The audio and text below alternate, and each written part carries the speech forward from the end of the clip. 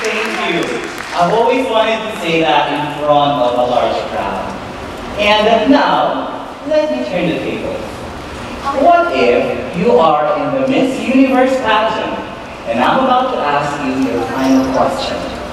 And your final question is, what for you is the essence of being a queen? Let that sink in.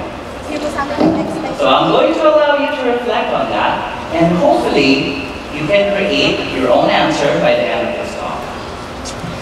We Filipinos are well known to be one of the world's biggest and most passionate pageant fans. In fact, whenever we hear the word Philippines during the Miss Universe pageant, a slew of online reaction videos will definitely pop up everywhere in social media.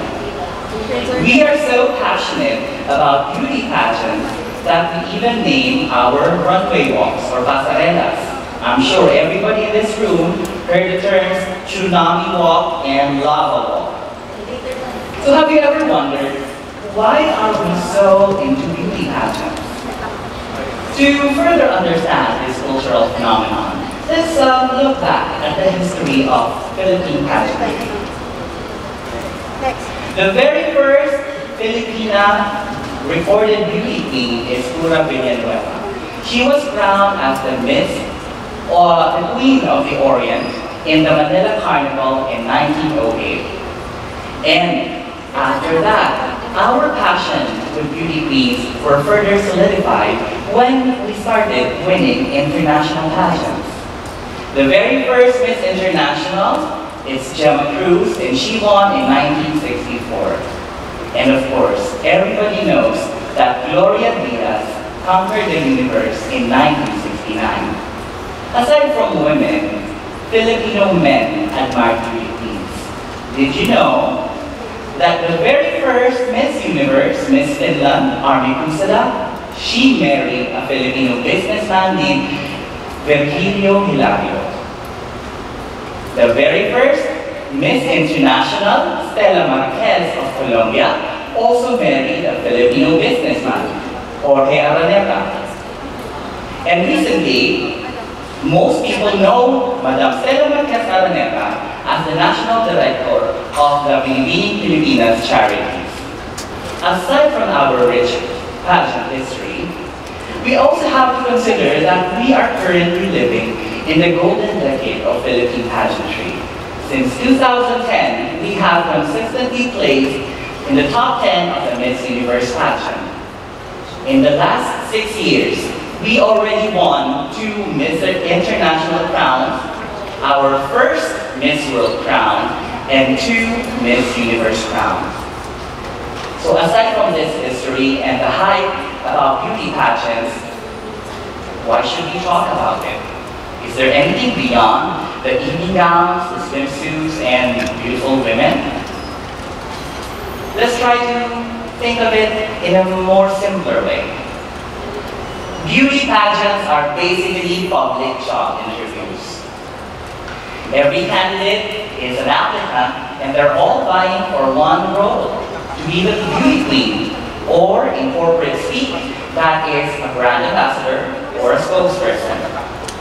And just like a regular job application, every company or organization, they all have their own personalities, they have their own ideas of what a perfect beauty queen is, so we really cannot compare each queen from each other. For example, the Miss World pageant is based in the UK. The Miss Universe pageant is based in the US. Miss International pageant is based in Japan. So that's why when you watch these pageants, they all have their own nuances. But aside from being public job interviews, what can millennials and Gen Zs learn from beauty pageants? As a corporate trainer and somebody who enjoys beauty pageants, I actually watch and rewatch a lot of videos every day. I actually take beauty pageants as my coffee. It boosts my energy. I always become more creative after watching beauty pageants. And because of years and years of watching critically and analyzing how our queens perform, I created and designed a secret weapon that helps me cope with our highly disruptive and competitive society. And I call it the True Queen Mindset. And to further understand what the True Queen Mindset is, I have enlisted 5 quintessential skills that can help us have that True Queen Mindset. First of all, it's all about self-awareness. Before making any major life decisions, we must first know ourselves. We have to know ourselves truly and deeply. I'm just wondering, do you already know your biggest why? Why are you doing the things that you are doing? Why are you waking up every morning? Why do you keep going to work? What is your biggest why? Only when we already know and identify our biggest why and understand what our core values are, then we can have our full attention in going after our dreams. Just like Venus Rock in 2010. She wanted to be the Miss Philippines and Miss Universe, but she was initially disqualified because of her birth certificate. People are questioning her nationality, but Venus knows for a fact that she is completely Filipina, that she fought for the right to wear that Philippine sash in the Miss Universe pageant. And because of that, she broke the 9-year-long drought of the Philippines in the Miss Universe pageant, and eventually starting this golden decade of Philippine pageantry. Second is all about critical thinking. I think that the best person that I can mention to you guys about critical thinking is Pia Wurzbach. Because Pia, when she joined Miss Universe in 2015, she had to navigate through a lot of controversial and political situations. Her first question in Miss Universe 2015 was her opinion about the United States building a military base in the Philippines. Her answer became very controversial, but I think she gave the best possible answer at that moment. She was very diplomatic.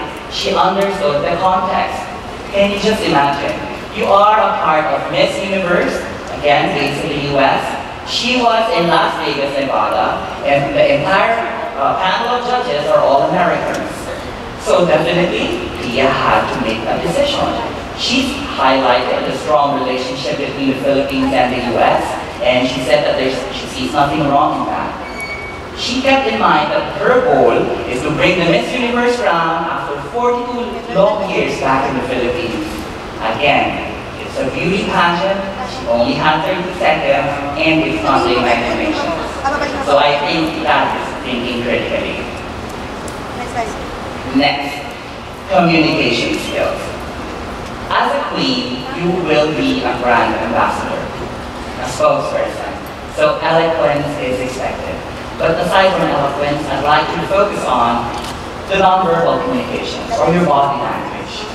When Canta also went to Japan in 2016 for the Miss International pageant, she did her research, and she had full understanding of the culture of the Japanese people.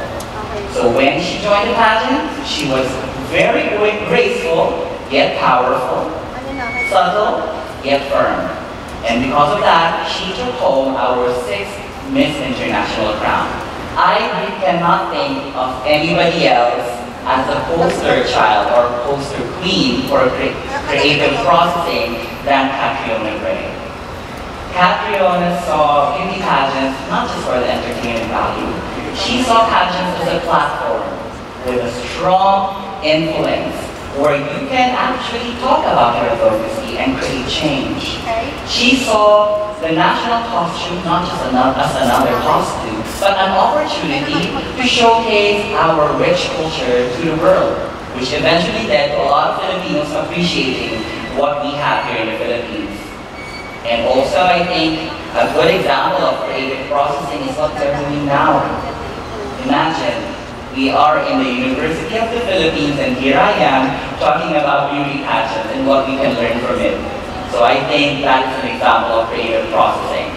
And of course, this has got to be the most critical but neglected factor of them all: mental toughness. Because even if we've already mastered the first 4 quintessential skills, if we are not mentally tough, the crown or success wouldn't be close to us. Because at the end of the day, we still have to persevere. And I think the best person to describe mental toughness would have to be Angela Ponce, or Miss Spain in Miss Universe 2018. If you don't know who she is, you might be living under a rock, because Angela is the first trans woman candidate in the Miss Universe pageant. And whether you agree or not with her decision to join, we cannot deny the fact that she is a courageous woman. Whether you are inspired or you started asking questions, nothing would be happening, or we wouldn't even be talking about this if Angela wasn't really tough. Can you just imagine somebody taking that effort to find their best self, winning their national pageant, stepping to an international stage? Definitely, it came with a lot of harsh criticisms and negativity. But Angela, she actually pushed forward. I created the True Queen mindset as a coping mechanism for myself. Because we live in a very tough world. Traffic, taxes, a lot of issues in politics, and so on and so forth. I have to have my own compass. So whenever I make a huge life decision, I always go back to the True Queen mindset as a guide. Because a true queen will always think that there is always a win-win situation in every problem.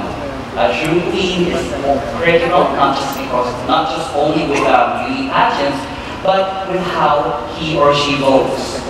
Because at the end of the day, a true queen knows what matters most.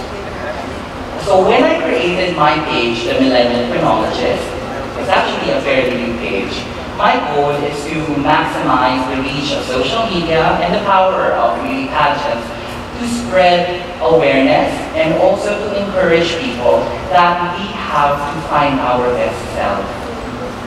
We can use beauty pageants to inspire ourselves, to take what we admire from those queens and apply it to what we are doing every day. Because at the end of the day, personal growth or personal development is not only for actors, models, or politicians. Personal development is something that can be our edge whenever we are applying for work, looking for a promotion, or simply meeting new people. I want everybody to know that you don't really have to have a crown to be a queen, because we are the crown. We have the power. We can actually decide if we just want to be another candidate or if we want to be a queen in our own story. Because I think that a queen is just a title, but a true queen is a mindset. And I believe that the true queen mindset is the essence of every queen. Thank you.